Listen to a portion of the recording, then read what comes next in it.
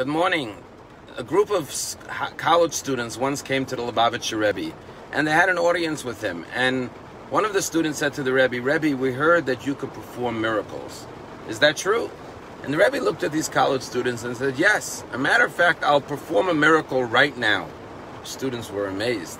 And the Rabbi looked at these students and he said, if every one of you will think of some mitzvah that you think it's impossible for you to ever do, and resolve to do it, and then go out and perform it, each and every one of you will have performed a miracle.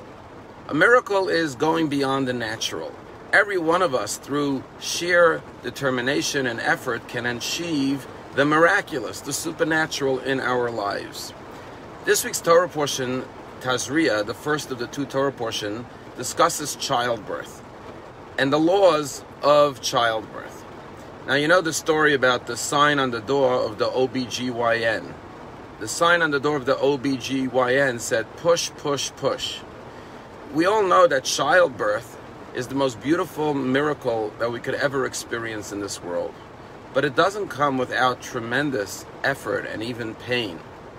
And the message is that if you want to create something new, you want to bring about a new creation in your life, it's going to take hard work and it's going to take determination. I was talking to someone who had gone through rehab, and he said to me something very beautiful. He said the first thing they teach you when you get to rehab is no one is allowed to use the word I can't, but rather they encourage you to say, instead of I can't, to say I don't want it bad enough. Every one of us can. It depends how badly we want to achieve it. And so the lessons of childbirth is that all of us have the potential to create something new and beautiful in our lives, a new path. But, as they say, the difficult we do immediately. The impossible just takes a little bit longer. And that is human miracles, like the human miracle of creating a child. It's a metaphor as well for life, that through effort and determination and willpower and even a little bit of pain, it has to hurt sometimes, then you know something beautiful is about to be born. You know, when Israel was established, and this week is Israel's Independence Day, Shlomo Goren, who was the chief rabbi of the military, Rabbi Shlomo Goren, he's the one who famously blew the shofar, who said Har Habayit Bi'adenu in 1967 when Israel captured Jerusalem and the Western Wall. He convinced David Ben-Gurion that there should be 3 rules that apply to all army bases. Rule number 1 is that every army base has to have a kosher kitchen. Rule number 2, that on Shabbat there cannot be any training except for emergency exercises. Rule number 3 was that every army base has to have a synagogue on it, even if it's a little trailer.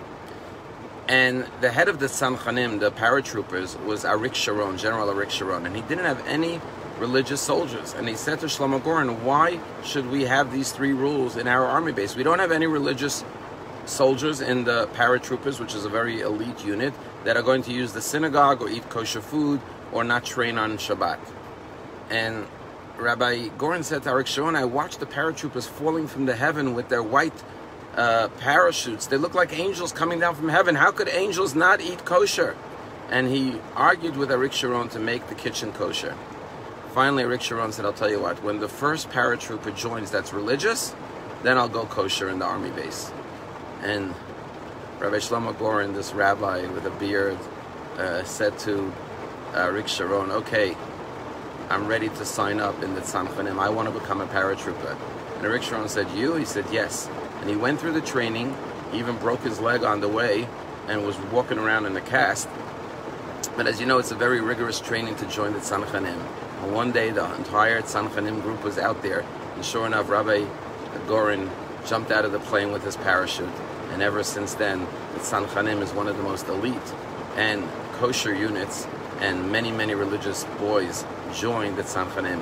And it was all thanks to Rabbi Shlomo Goren, who said, yes, if I want, I can make this happen, whatever it takes, even if I have to jump. Sometimes we all have to take a leap of faith, not just faith in God, but faith in ourselves, to create something new and something beautiful and something miraculous in all of our lives.